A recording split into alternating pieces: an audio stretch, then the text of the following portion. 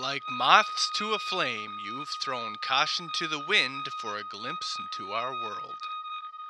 Well, now you're in it. Welcome to Effed Up Stories.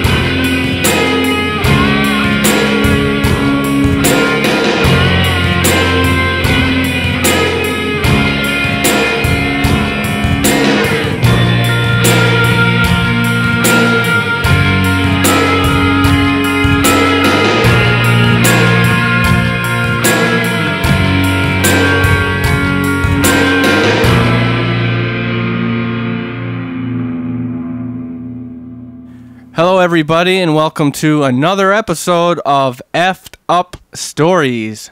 I am your host, Will Pender. And I am your co-host, Ryan Sharp. And tonight we have another story from a submission. Is actually, again, we covered a story not too long ago from a guy named Ryan. Well, here's another one of the stories. And I got two more. They're neat little stories, and we do want to cover a lot more submissions. Mainly because they're really cool. Nobody's actually heard them before. And it's more incentive for you guys to send them in. I mean, that's really what Effed Up Stories is about, is your stories. So we're going to cover them a lot more. We want you to send more in.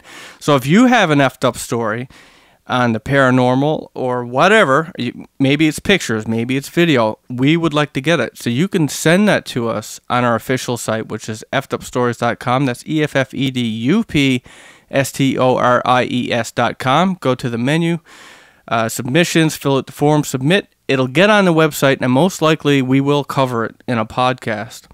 So with that having been said, Ryan, and we're going to refer to him as R from here on out, not to confuse him with our co-host, Ryan. He's had a life peppered with paranormal phenomenon. Much like many of our people who submit their stories, their lives are peppered with it. So, before his story begins, and his story has to do with a dark mass that manifests in his room.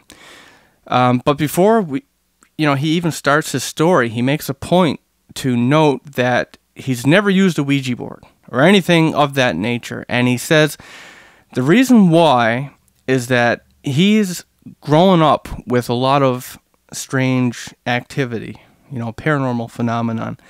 And he thought to himself, if he's had that many problems already, what on earth would happen if he dabbled in the occult? I mean, that's his own little snippet there. I think that's a pretty fair assessment. Yeah, and I don't really blame him. Although I'm kind of on the opposite side of the spectrum in that I relish in that stuff. I just never seem to have many experiences. But anyway, I digress. Into his story. So this, if you remember the last story, he mentioned that I can't remember what age he was. It was after this story took place, and he had his own room at that point. He had gotten his older brother's room. So this is before that story, and this is back when he had an older brother who was in the army, and he had a younger brother.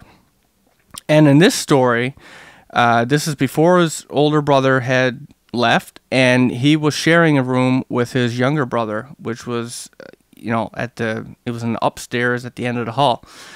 Being young, and he admits, he was afraid of the dark. And I guess, just maybe he had an active imagination. But for all these different kinds of reasons, he didn't want to go to sleep. He pushed it as far as he could. He said his eyelids would be, crashing in on him. He'd keep them open as long as he could, and he just couldn't resist. So from his own words, sleepwalking actually runs in his family, at least in terms of him and his brother. So, he usually, I guess, like most people, his sleepwalking would just consist of. And I found this kind of funny how he said it was, just consist of silly things like peeing in the sink or walking around. So I don't know how common that is for you sleepwalkers out there, but. Yeah, it's both myself and my brother sleptwalk or used to sleepwalk, and my cousin was a prolific sleepwalker, and peeing in weird places is a really common one. My brother actually, now he wasn't a common sleepwalker, but I do remember when he was really young, he went to my mom's room, he pulled open one of the drawers in the bureau and pissed in it. And it was pretty funny, right? But anyway, so in this story, R is 14 at the time, and he said that would make his brother 10. So they had twin bunks, and instead of it being like bunk beds on top of one another, they were separated on opposite sides of the room.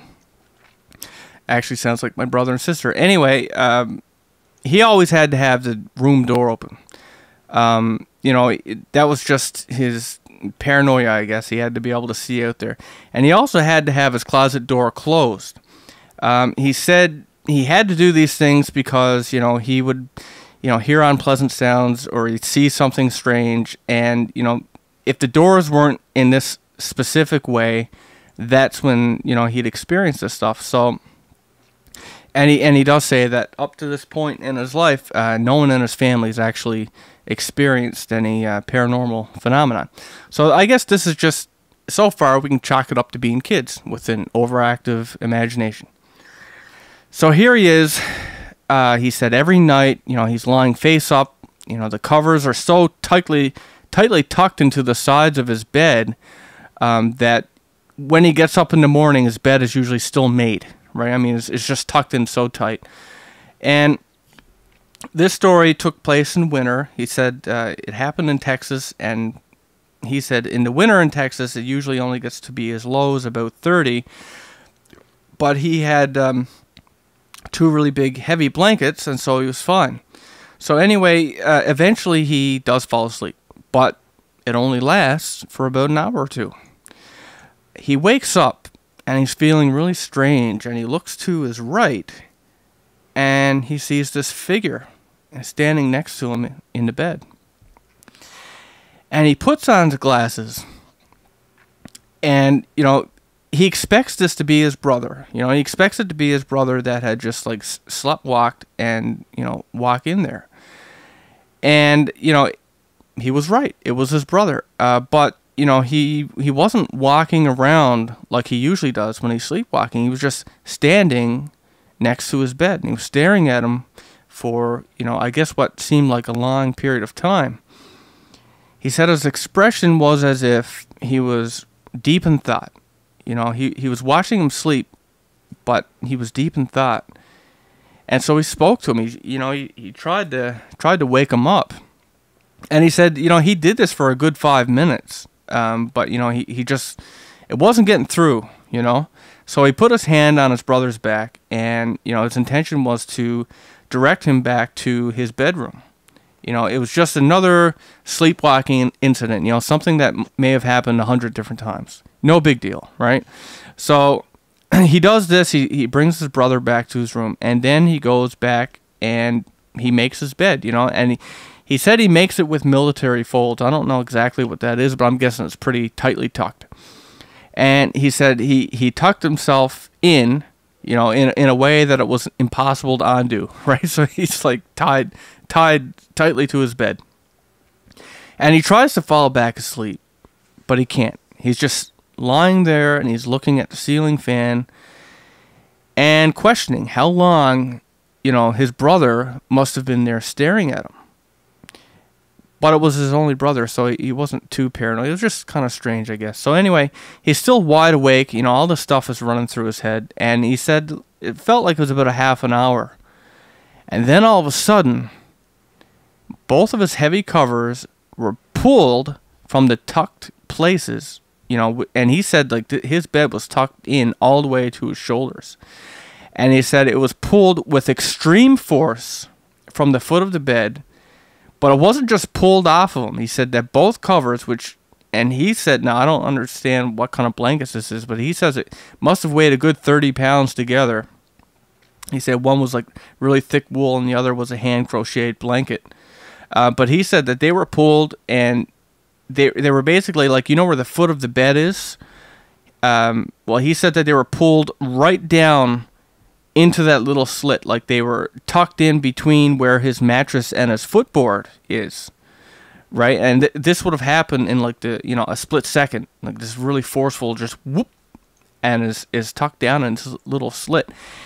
And he said he sat up, and he was trying to ignore what this was, trying to ignore the possibility that this was something unordinary, we'll say. And he gets up and he looks and he finds that the blanket were so tightly jammed into this slot that he couldn't even pull the covers out of the space. I mean, it was just so tightly jammed in there.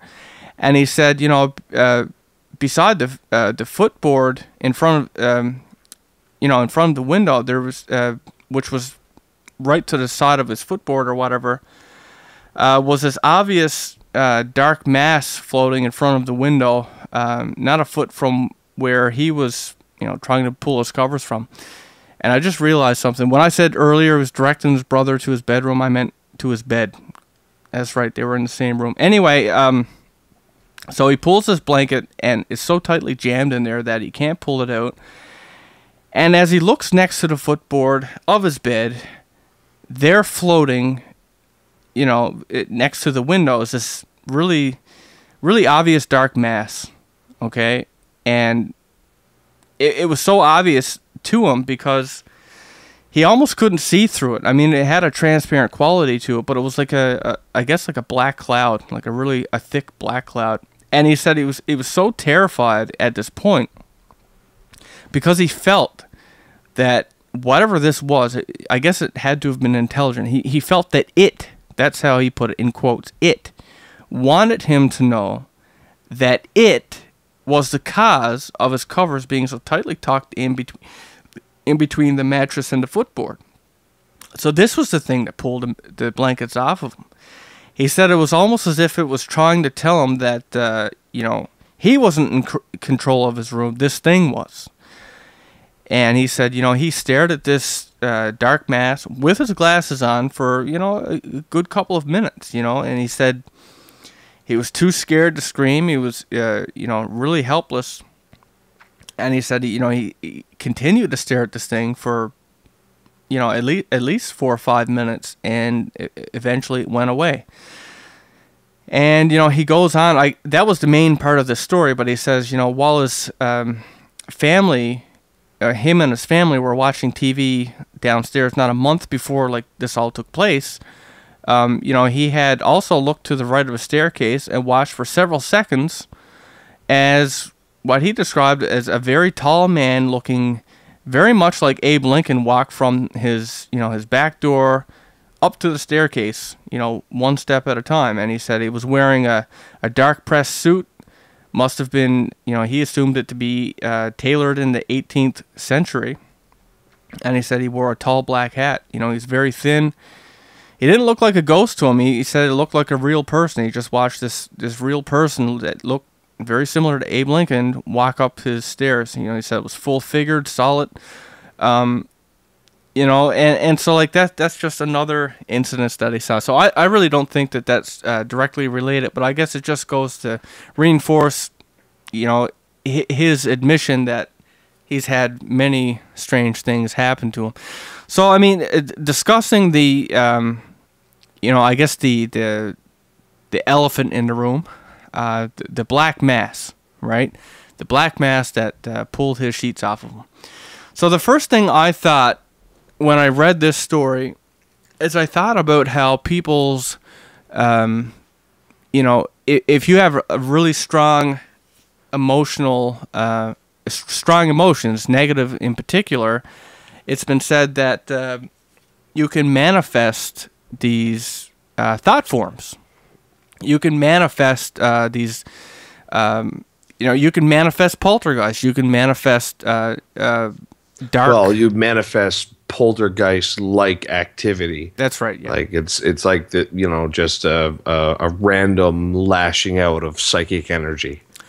Now, didn't David Weatherly, when we had him on our show, I remember he was writing a book on tulpas. Yeah. And didn't that have to do with? Well, tulpas, they are thought forms. I think it's a part of a Buddhist belief system where the word tulpas come from. In North American society, I guess, or in North American mythology, that kind of thing we refer to as a thought form, and I think it's that's a relatively recent term. So tulpas, it's like saying Bigfoot and Yeti. It's the same thing, just that's the regionally specific names. One's brown and one's white to reflect its environment. Yeah. Tulpas, thought forms, again, they're one and the same. I think a major difference with tulpas, I do believe, I could be wrong here, is I think that there's generally a specific attempt made to create one. Okay.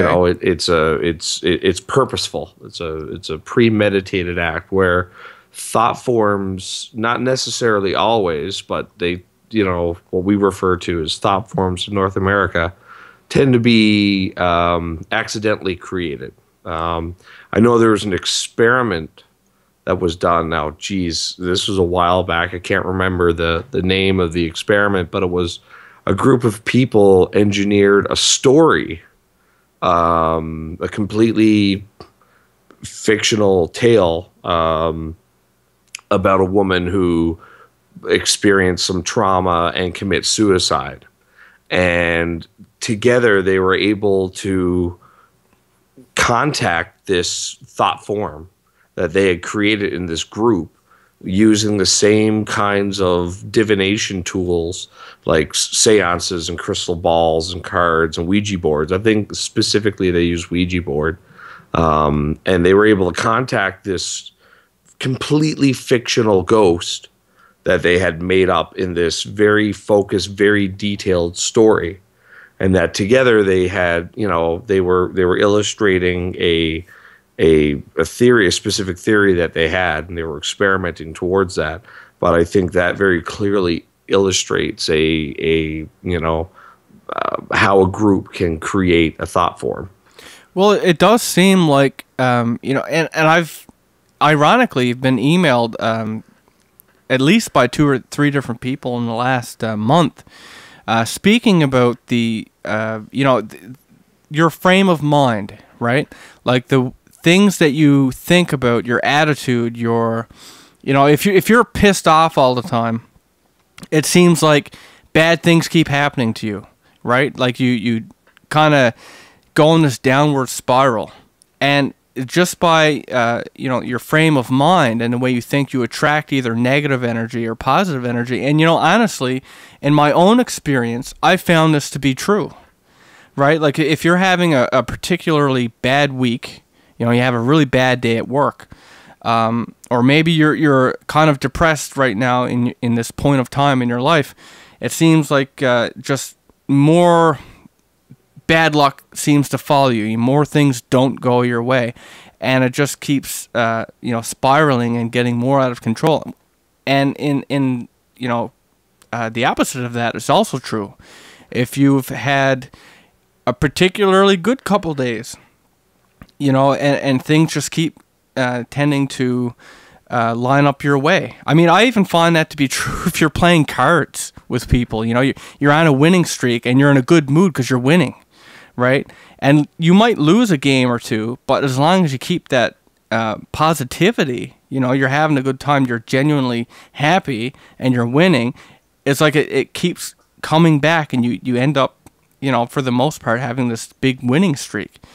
So, I mean, I've been emailed about this specifically.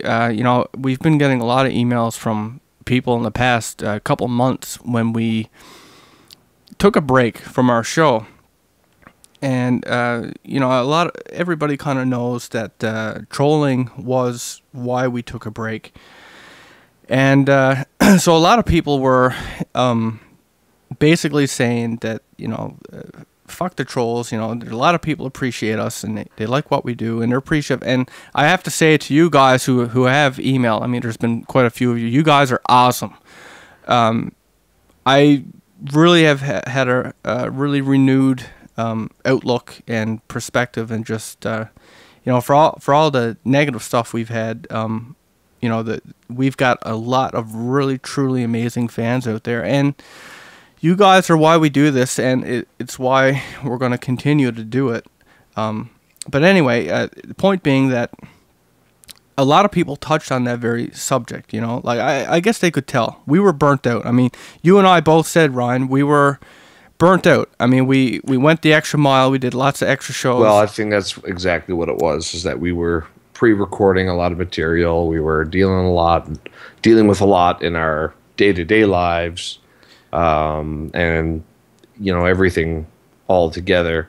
The trolling, of course, being but it certainly did seem to create a specific atmosphere, didn't it? It did. Like and I mean, something that I try to say, like, some people know, but you and I, both of us have very busy jobs, and in particular, we're both short-staffed. We're both picking up a lot of slack, working longer hours and stuff. So it's actually hard to find time to do the show, right? And then when we actually get some time to do it, we're so exhausted from that week of work. I mean, I've been working 6-day weeks sometimes here, and so you're so exhausted. It's like, even if you do have a couple hours after you get your grocery shopping and stuff done, you don't necessarily want to go and do a book report, right? I mean, I love this stuff, but it's hard to find time. So,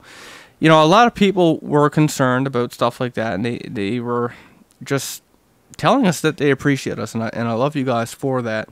But again, one of the things that kept popping up was, people, I guess, who are really in tune to this, they're knowledgeable on it, and they know, is that when you're focused on certain things, if you're focused on the negativity and stuff like that, you can really impact what you draw into your life.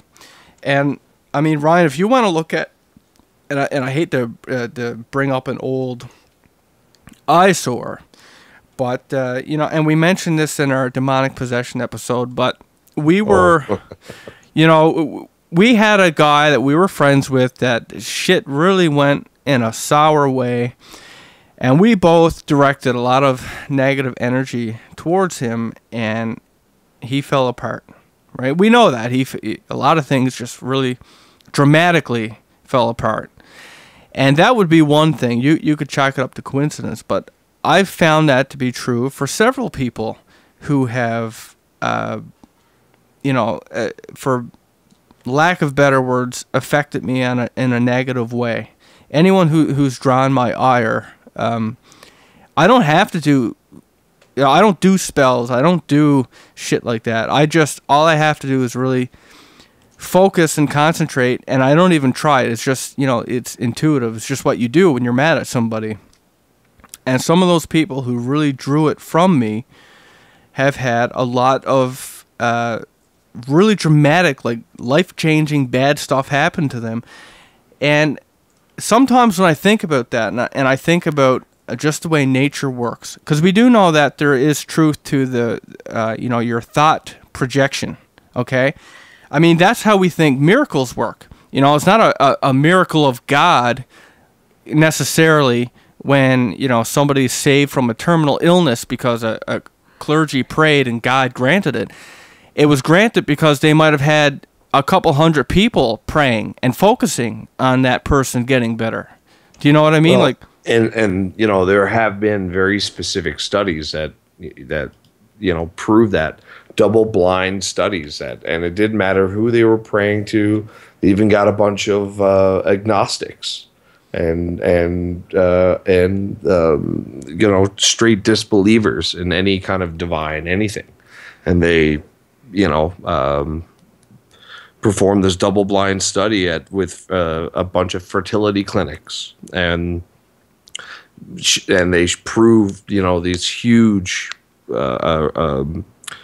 upticks in their results. That it certainly did look like that the praying was working, you know. And I think you bring up a good point when you say, you know, you don't do spells. Well, I mean, the ritual that's involved in what is classically known as a spell, with all the tools and sometimes even the ingredients, it's in my personal opinion and experience, it's actually meant to create a atmosphere, and that atmosphere is what helps focus your personal will on the matter, right? And you know, it's that very specific focusing of your own, you know, strength, you know, depending on your own personal strength of will.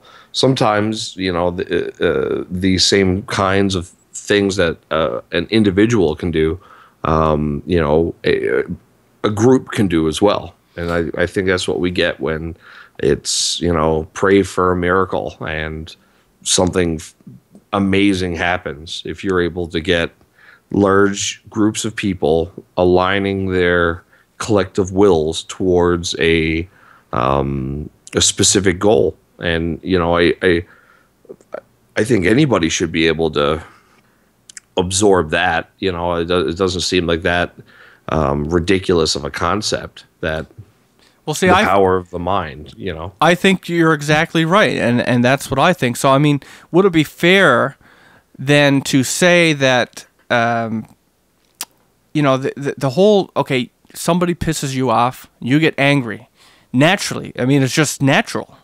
So you know, even subconsciously, you direct that negativity towards that person, and maybe some bad stuff happens to that person as a cause of that. And is that not nature's balanced way of, you know, evening things out? Right? I mean, does that make sense? Is that nature's way of, like, you know, you were a dick, you did something bad to somebody, and now they're pissed off at you, and just them being pissed off at you, you know, for lack of a better term, you know, justifies, you know, it gets justice on you in some way or another. Well, it's all energy. You know, we look in any kind of the sciences, whether it's material science or thermodynamics or chemistry, biology. We have all these different systems, whether it's chemical or biological or geological, or just general physics. All these energy systems find ways to balance energy. The discharge of electricity, you know, water flowing from a high point to a low point. You know, this is how our universe is laid out. And when you put energy into some sort of aggressive attack or something on somebody, well, I mean, that energy it just doesn't go out and dissipate into nothing. You know, it like every other system, it moves on, it travels, it goes through processes. And I think, you know, as far as nature is concerned, you know, people may not be able to kind of get their head around the idea of nature, but think of it more of a natural system. You know, it just, that's the way our universe is set up. You know, energy flows around. You reap what you sow sometimes.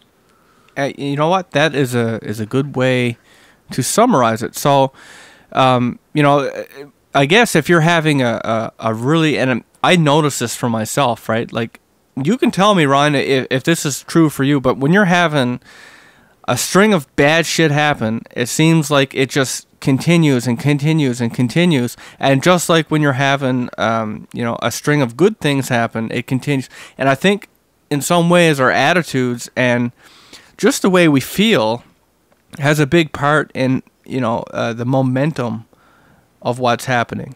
Well, yeah, I find I take the wind out of that kind of constant negative feedback just by, you just kind of like, all right, fuck it. I accept what's happening, and I'm just going to deal with it and move on.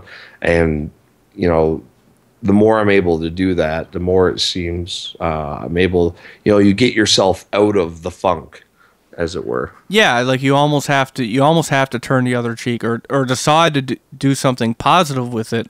Like, I'm going to take all of this anger and frustration and use it as a fuel to do something good with it. I'm going to use it to motivate me to do something difficult or whatever. You're going to use it as a fuel.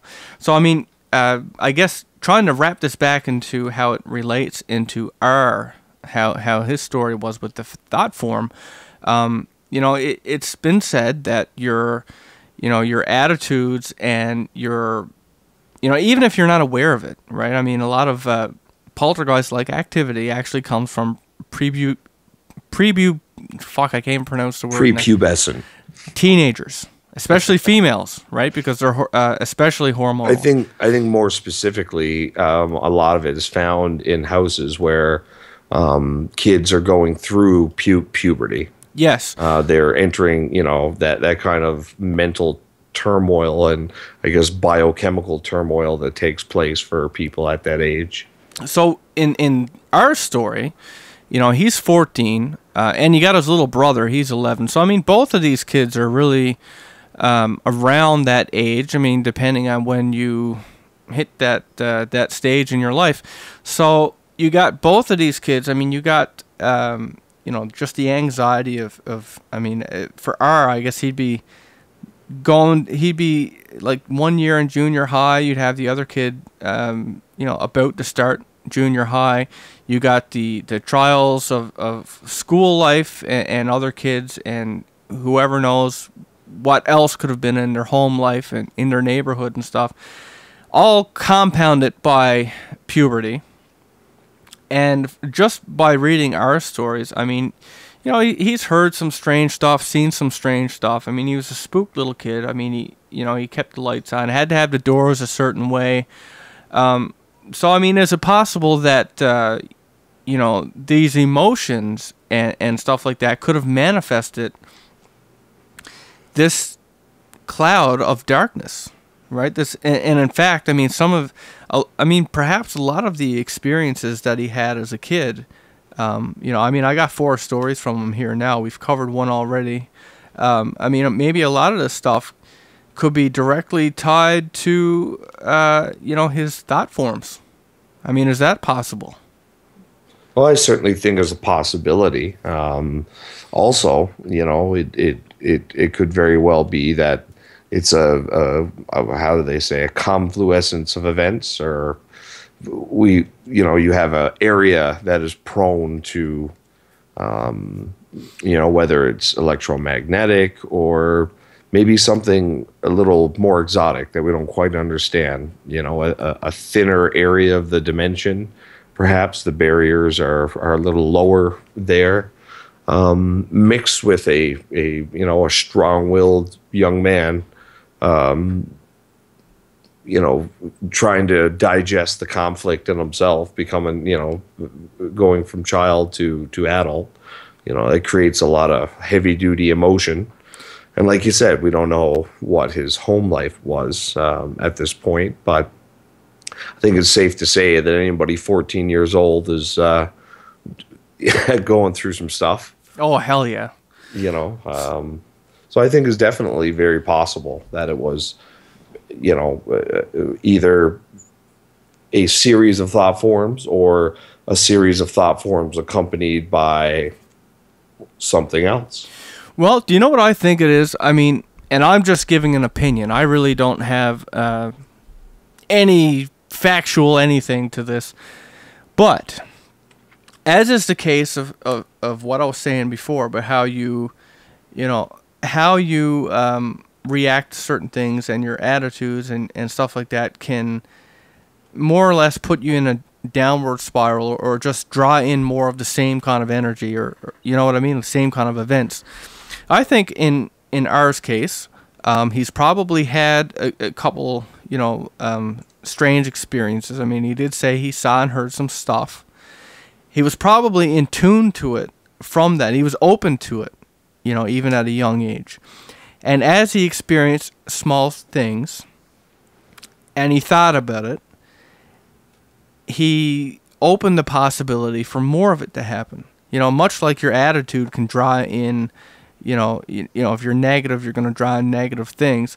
Well, if you're really, you're open to the idea of the paranormal, and you're thinking about it, and you're worried about it, and you're scared about it, you're open to it, you believe in it, and now you're drawn in more of it because you've opened your eyes to that world. You're thinking about it. You're directing that energy to you.